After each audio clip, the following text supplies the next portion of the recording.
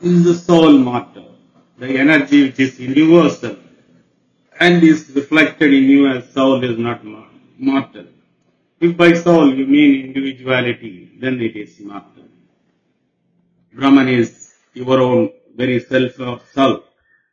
It cannot be the object of knowledge.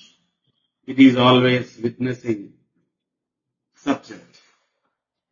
So this is from Taittiriya Upanishad. And Osho tells about a story.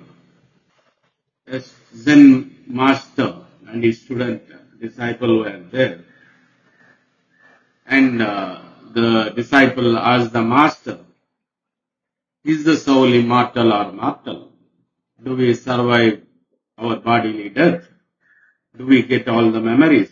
Or is it annihilated body and memories? Do we really incarnate? So he was asking so many questions. And the Zen master gave a simple reply. Your breakfast is getting cold. Because breakfast is far more important than reincarnation or rebirth. All these questions can wait, but your breakfast will get cold.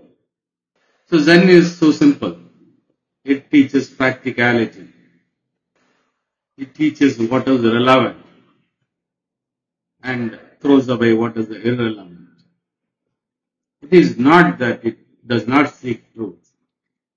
Truth is in simplicity, not in complications. So don't waste your time thinking about reincarnation and rebirth. It is not there. You have a life at this moment. Live your life at this moment fully, completely. That is far more important. Thank you.